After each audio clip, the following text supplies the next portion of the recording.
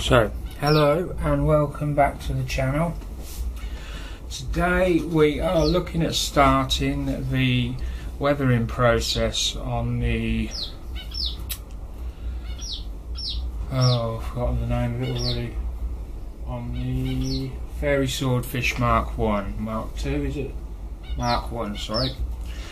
So we're going to look at adding some shadow to the undulating surface of the top wings and the bottom wings.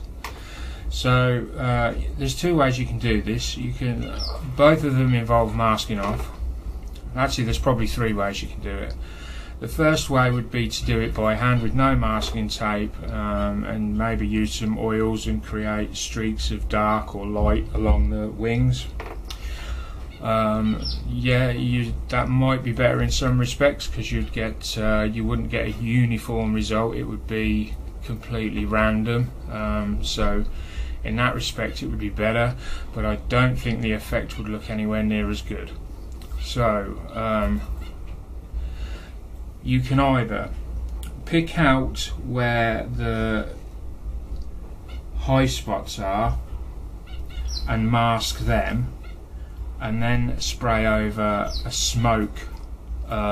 light smoke layer, and then what you'll do is you'll enhance the layers in the dips, in the troughs on the wing. Or you can mask off the troughs and go over with a light buff over the top, which is like a sandy colour buff, I think, if I remember rightly. I'll have to get it out and have a look in a minute.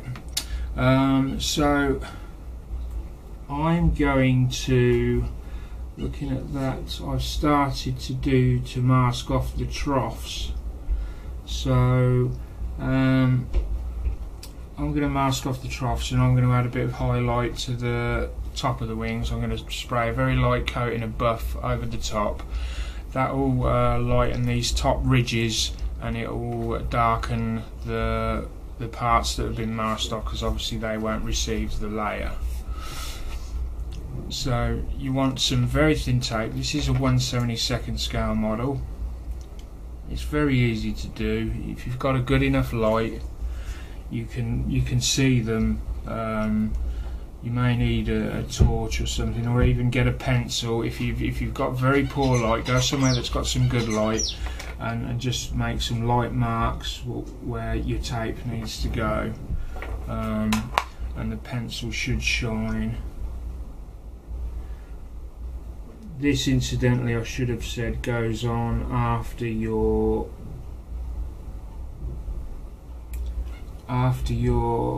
light coat, after your decals, and after they've been sealed as well. So this will be the start of my weathering phase. Now what I do is I make sure that I cut the tape long enough on both sides so that it can wrap around and meet in the middle on the underside,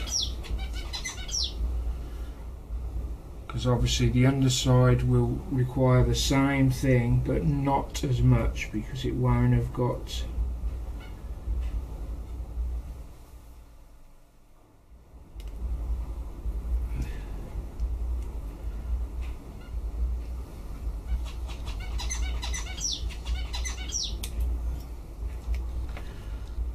that's all you do.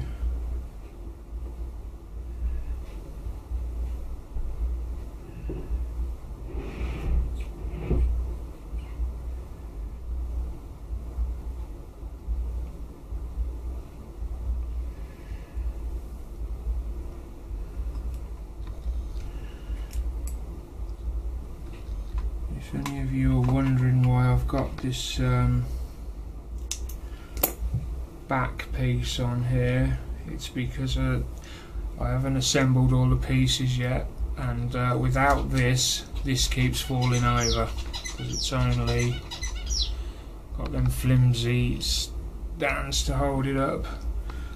Once everything's been weathered, I shall put the assemblies together, or when I think they're ready to come together,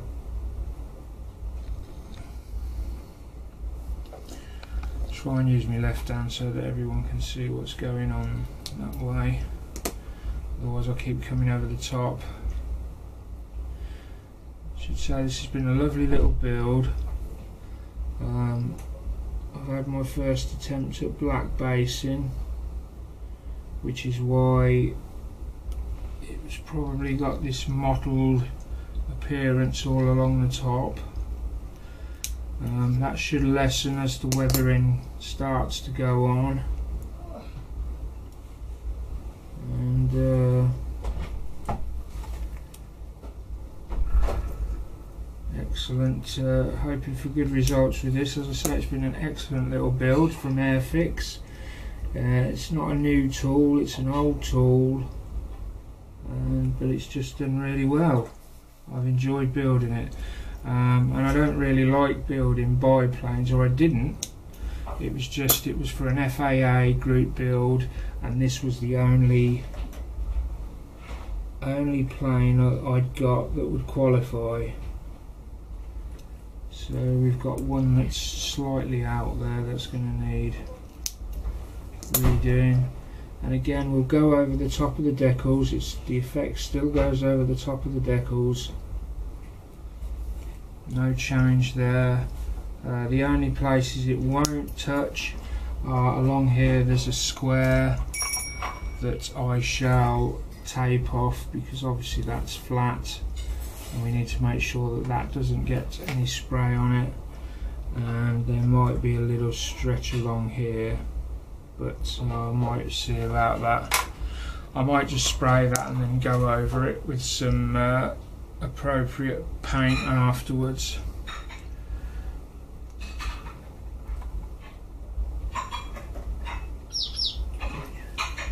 So anyway, through the magic of jump cutting, in a minute you're going to see this all done and ready for its smoke, its buff coat.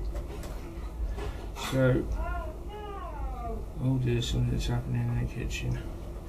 I will see you very soon.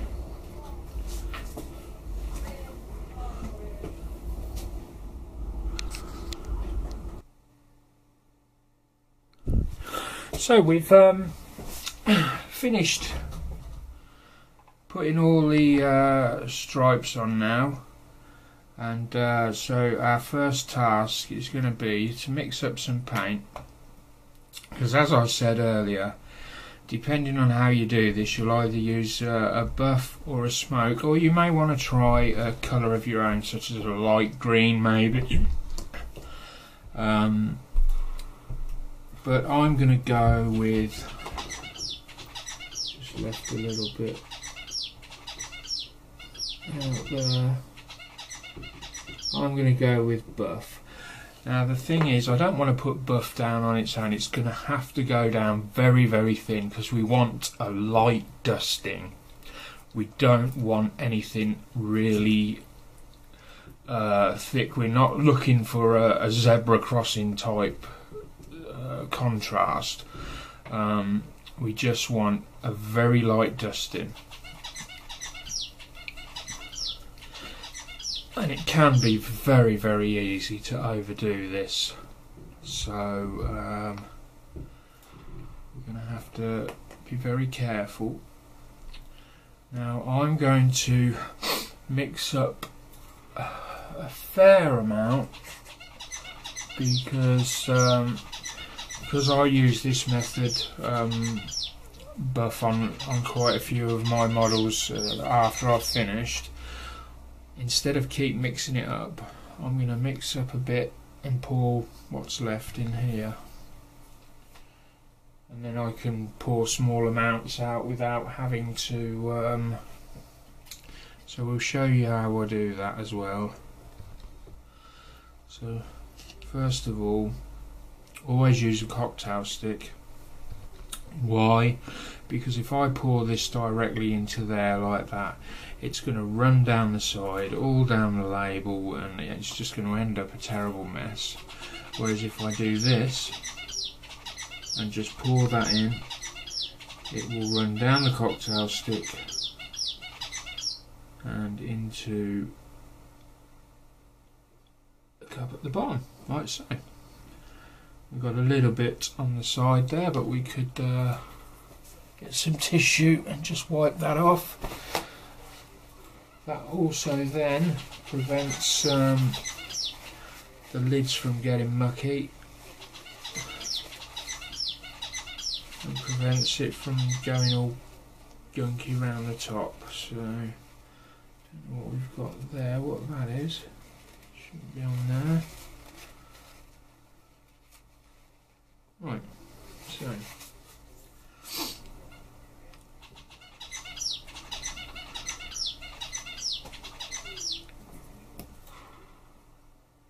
now then, into this I'm going to add my preferred choice, which is Mr. Colour Leveling Thinner. So this is a solvent. So you'll need a proper extraction and mask on while doing this. But let's get it mixed up first. I've lost the pipette, but so let's just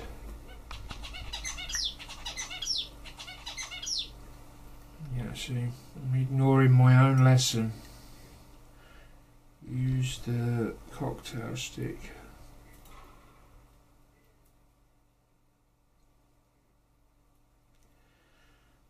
Remember, we really want this quite thin, but we've got to be careful. We don't want it so thin that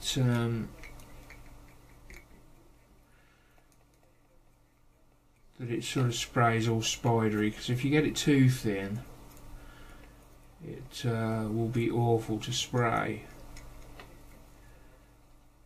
Fortunately, my Badger paint mixer has not arrived yet. Well, it's not a Badger one, sorry, I bought a Trumpeter one.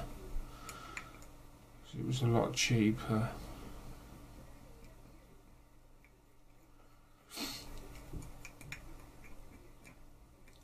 I've also ordered some better cups. The problem with these cups is they tend to catch on the bottom and it flicks paint up, so you've got to be very careful.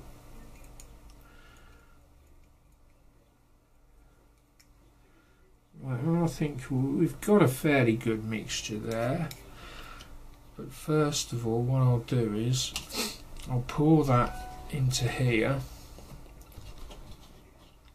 and then we can give it a good shake. So I've only mixed up a fairly small amount, but it will last me quite a while, because again, this is not I'm not mixing this up to paint things buff. I'm mixing this up as a very, very light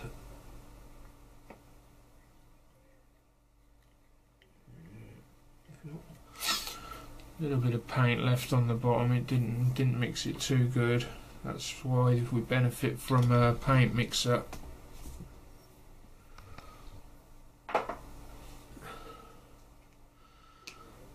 But with that in, we can now, just excuse me while I get a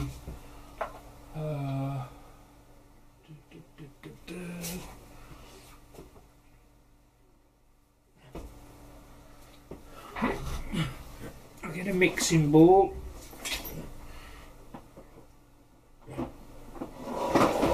Always handy to have one of them about.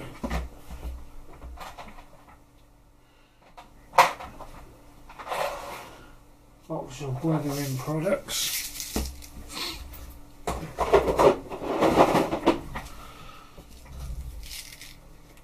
So I'll drop a mixing bowl in there.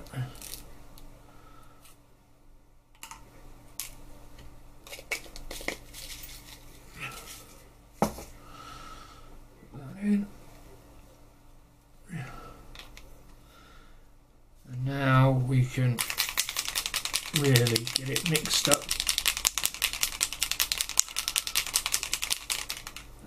Let's just see how quickly it runs down and runs off the sides.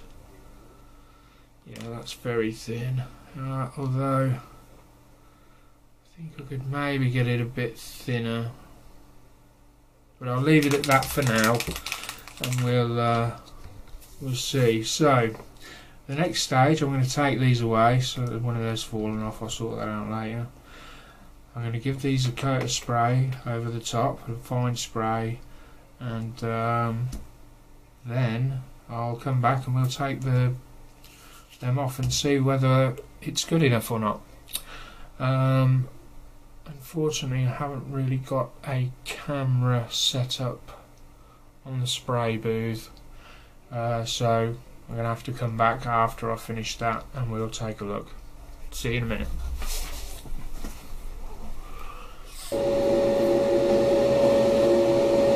There we have it. We just turn that off.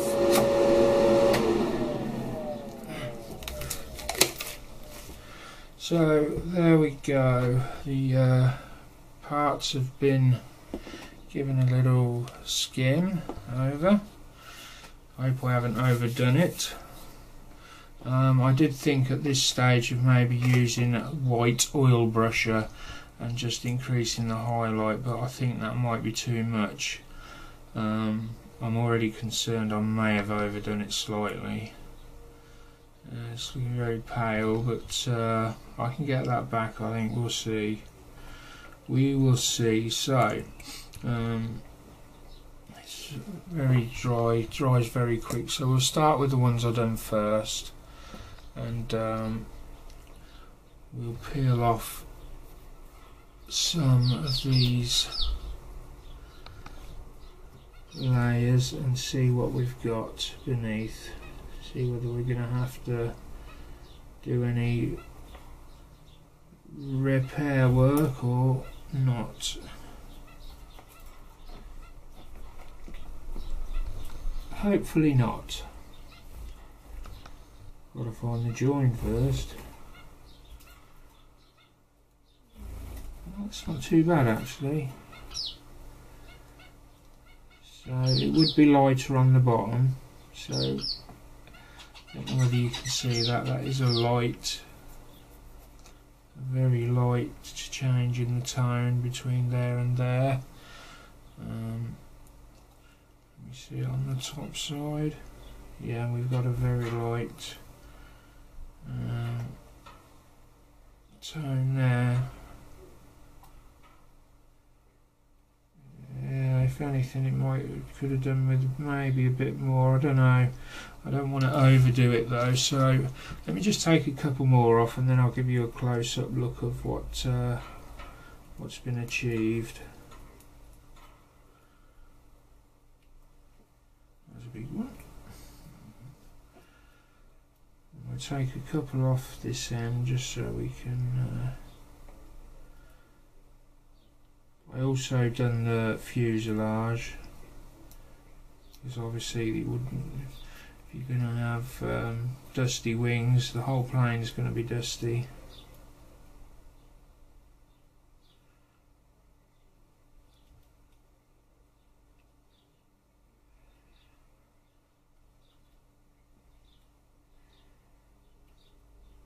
Underneath, there we go. Oh, damn, that's not what we wanted. We've got a bit of decal lifting going on. Oh, that shouldn't have come off.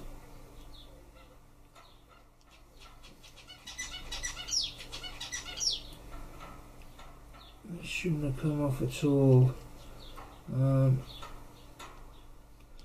think I can repair that. I can repair that or incorporate it into the damaged bodywork. My concern now is that it's going to be damage the roundels or the stars. I really don't want that to happen. So let's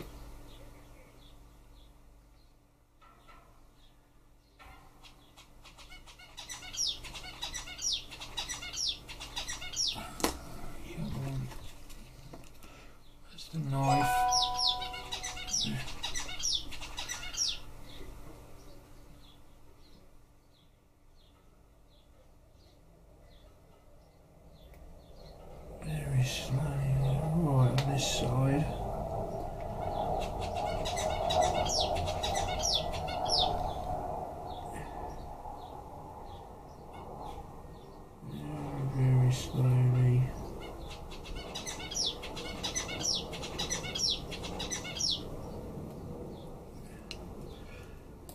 I get the oil brushes and put a little bit of dark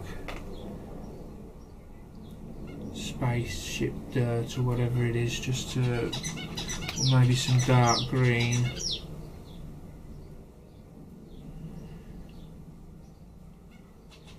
So I'm going to carry on removing these, and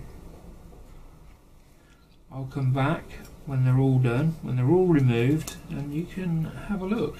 So I'll see you in a minute.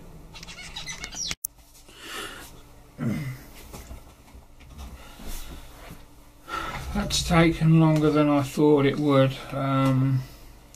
So I finished taking the tape off the wings, and basically I had a dreadful time.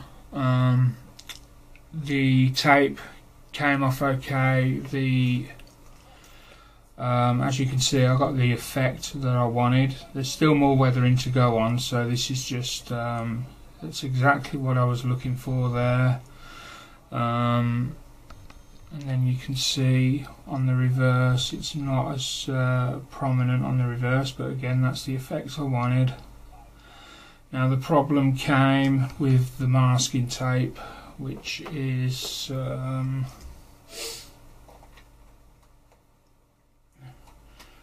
used this stuff. I bought it from Hobbycraft. It was very, very sticky.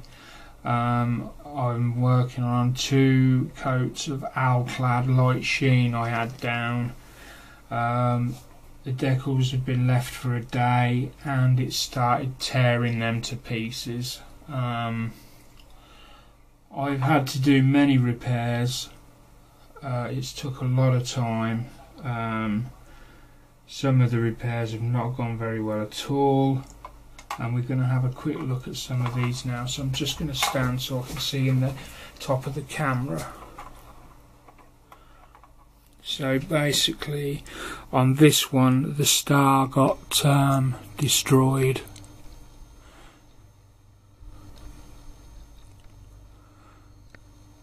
And I had to repair it. Come on, there we go. I don't know if you can see, but I had to paint in some white there because the whole middle got tore out on this point here. So that didn't go well. If we flip over, we can see there's whole areas of black line missing from there and there. My choice at the moment is to use some masking tape and spray it back in, or to leave the pieces off and use it, incorporate it into weathering in some way. Same's happened on this side, but nowhere near as bad. Come on. And again, you can see the effect on the wings. It's exactly what I was looking for. I'm really pleased with that. This star went okay. The worst damage came to this one. The whole middle section was torn out. I've took a photo of this one. I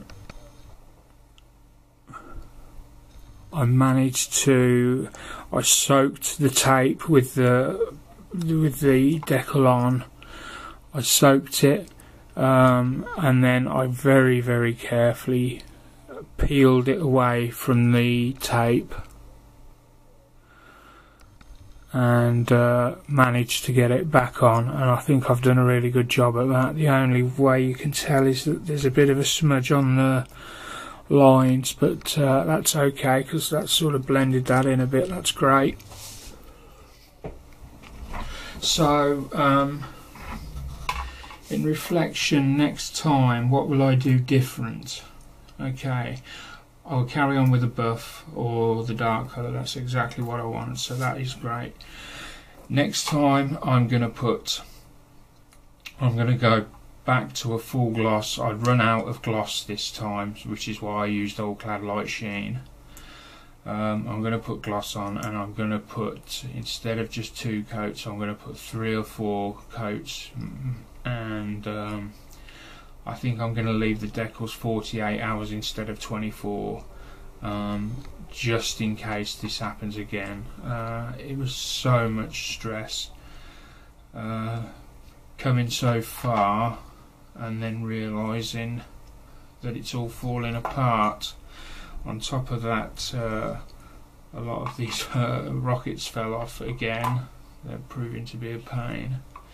So we're going to leave that up there to dry overnight. Then I'm going to whack a load of gloss coats over it just to try and bed them back in.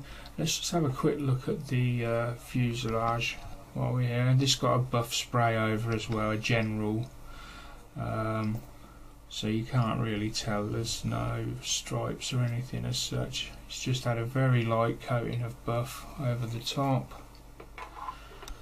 We'll pop that in there as well. And also the front propellers, so they've got a grey, sort of dark grey look to them, but they were black, and it's just had a little buff spray over the top. So that's my video on first stage weathering of biplanes and the ones with the undulating surface on the wings. Hope you've enjoyed it. Don't forget to hit like and subscribe. I'm hoping to do more of these how-tos. As I learn them, I will give them out as well. What's next? I don't really know at the moment. I may go on and show pigments when I've learnt them, and I've still got the oil brushes to come. I don't think it'll be this model. It may be later on. So anyway, thanks for watching. As I said, don't forget to hit like and subscribe, and wish you all good health, and bye for now.